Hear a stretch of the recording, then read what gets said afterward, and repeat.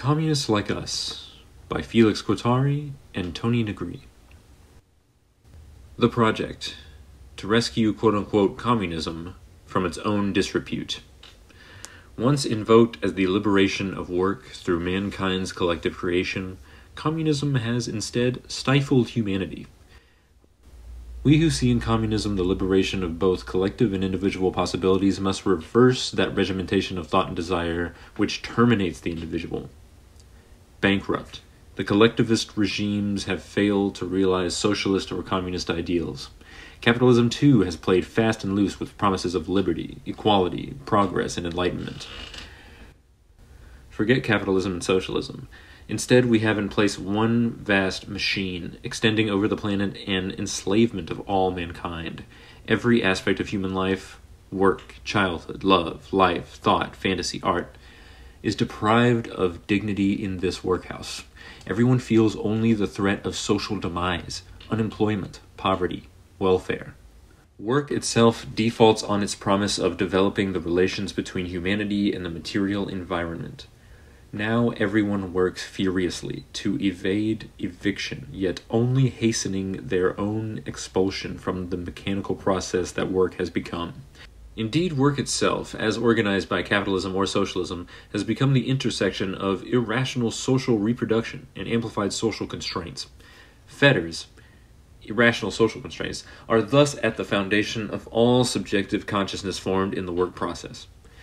And establishing this collective subjectivity of restriction and surveillance is the first imperative of the capitalist work apparatus.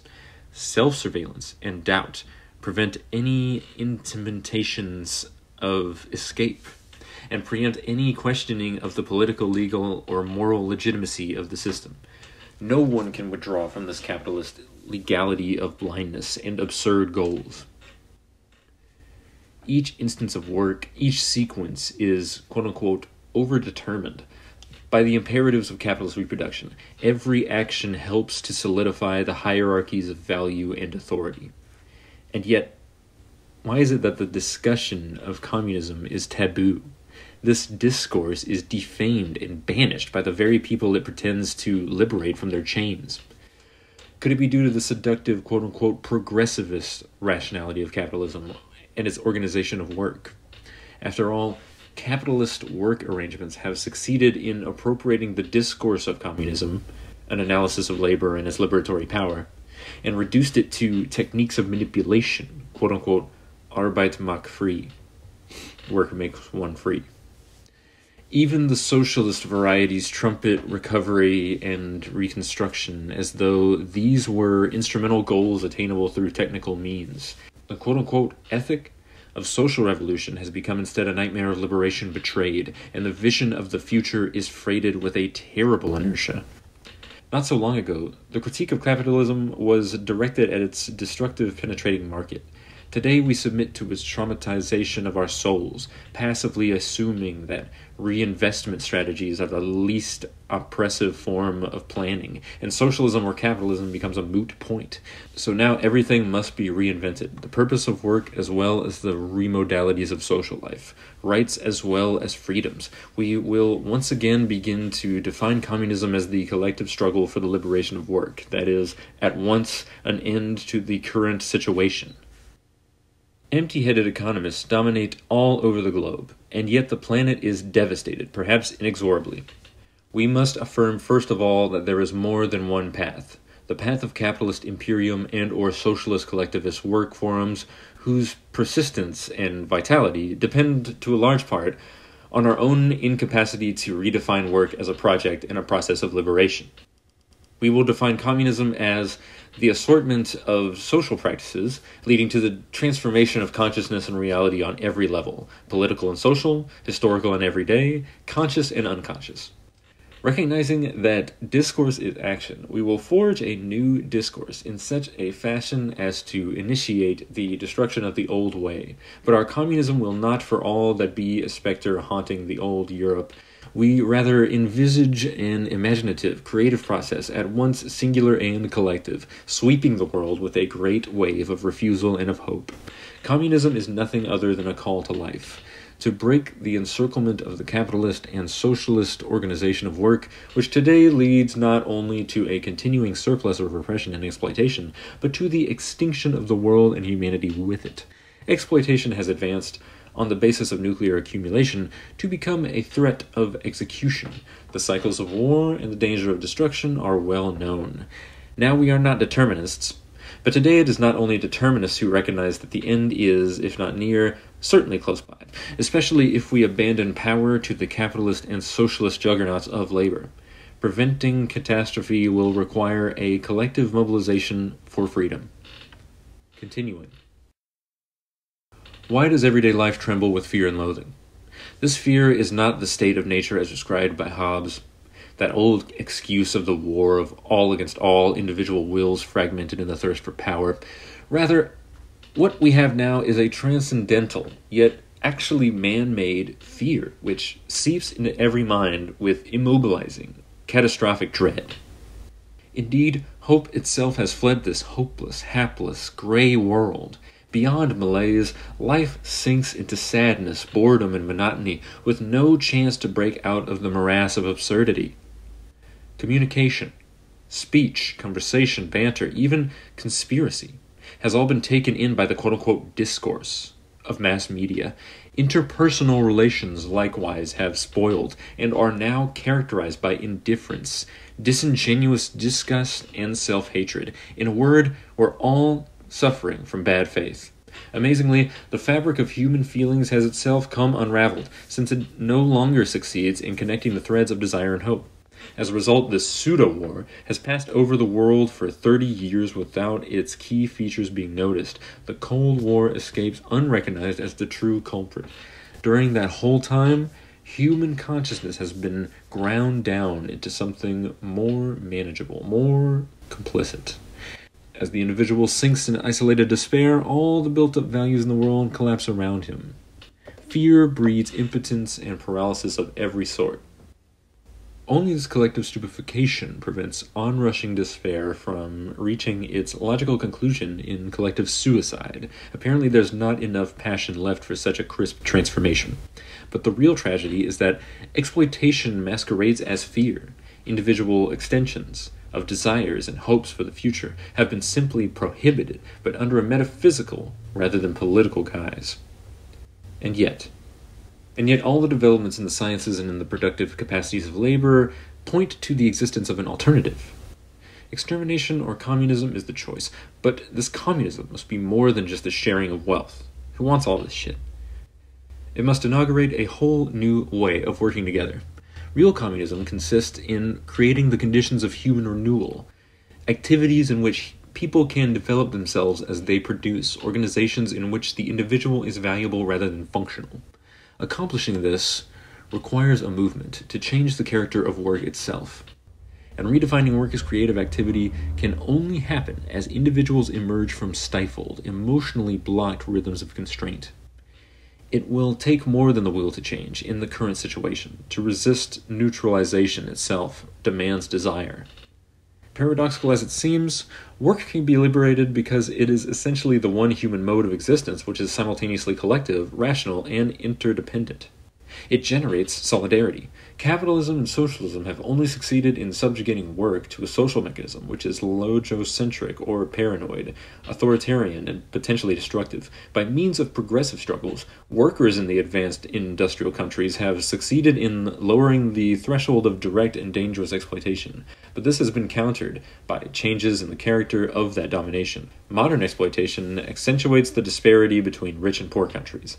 Now it is unfree workers in underdeveloped nations who bear the brunt of exploitation through violence and the threat of hunger. The relative improvement in the situation of the quote-unquote metropolitan proletariat is balanced by extermination in the third and fourth worlds. As contradictions built into work have proceeded to their limit, it is not an accident that the liberation of work can now be accomplished by workers in the most advanced sectors of science and technology. What is at stake is the fundamental ability of communities, racial, and social groups, indeed minorities of every kind, to conquer and establish autonomous modes of expression, not just lifestyles, but the work process itself. There is nothing inevitable about work. no destiny leads work into ever greater repressions. In fact, the potential for liberation inherent in work itself is more visible than ever. How can capital continue to represent its work process as natural and unchangeable when, for technical reasons, it is changing every day? This unexamined gap in the logic of work is the opening through which new movements of social transformation will charge pell-mell. Traditionally, the refusal to work, as an instance of struggle and a spontaneous action, has aimed at those structures which are obstacles to the real liberation of work. From now on, that struggle involves appropriating a new capital, that of a collective intelligence gained in freedom, the experience and knowledge that comes from breaking down the one-dimensional experience of present-day capitalism. This involves all projects of awakening and building towards liberation. In short, anything that helps reclaim mastery over work time, the essential component of lifetime. All the current catchwords of capitalist production invoke this same strategy: the revolutionary diffusion of information technologies among a new collective subjectivity. This is the new terrain of struggle, and it is not utopian to believe that consciousness itself is the swing voter, quote-unquote, deciding if capitalist or non-capitalist roads are taken. Once, knowledge and power were stockpiled, like so many cannon or missiles. Now the empowering of a collective consciousness, part of the turmoil of the workplace, threatens to unite small arms into a mass revolt. From this perspective, communism is the establishment of a communal lifestyle in which individuality is recognized and truly liberated, not merely opposed to the collective. That's the most important lesson, that the construction of healthy communities begins and ends with unique personalities, that the collective potential is realized only when the singular is free. This insight is fundamental to the liberation of work. Work as exploitation has completed its development of the general, the mass, the production line. What's now possible is to tap into the potential of individual creative energies, previously suppressed. Nothing less than a genetic breakthrough, this quote-unquote rhizome, of autonomy in the workplace can establish itself as a productive enhancement and a serious challenge to the deadweight of bureaucratic capitalism with its quote-unquote overcoded and de-individualized individual. Make no mistake about it, communism is not a blind, reductionist collectivism dependent on repression. It is the singular expression for the combined productivity of individuals and groups, quote-unquote collectives, emphatically not reducible to each other. If it is not a continuous reaffirmation of singularity, then it is nothing, and so it is not paradoxical to define communism as the process of singularization. Communism cannot be reduced in any way whatsoever to an ideological belief system, a simple legal contract, or even to an abstract egalitarianism. It is part of a continuous process which runs throughout history, entailing a questioning of the collective goals of work itself. Glimpses of these new alliances are already available. They began to form and seek each other out at the time of the spontaneous and creative phase, which of course developed parallel to the big breakup and realignment in capitalist society to which we have been witness over the past 3 decades or so. To better locate and appreciate their importance, one can distinguish 1. Quote-unquote molar antagonisms. Struggles in the workplace over exploitation, criticisms of the organization of work, of its form, from the perspective of liberation. 2. Quote-unquote molecular proliferation of these isolated instances of struggle into the outside world, in which singular struggles irreversibly transform the relations between individuals and collectives on the one hand, material nature and linguistic signs, meanings on the other. Thus, the maturing of social transformations, which in turn affect productive work arrangements, are induced, piecemeal, by each and every molar antagonism. Any struggle against capitalist or socialist power formations contributes to overall transformation. Social, political, and workplace advancements condition each other, but, and this is our point, the revolutionary transformation occurs in the creation of a new, subjective consciousness born of the collective work experience. This moment is primary. All stakes are won or lost here, in the collective creation of subjectivity by individuals. We need to save the glorious dream of communism from Jacobin mystifications and Stalinist nightmares alike. Let's give it back this power of articulation, an alliance between the liberation of work and the liberation of subjectivity. Singularity Autonomy and freedom are the three banners which unite in solidarity every struggle against the capitalist and/or socialist orders. From now on, this alliance invents new forms of freedom, in the emancipation of work and in the work of emancipation.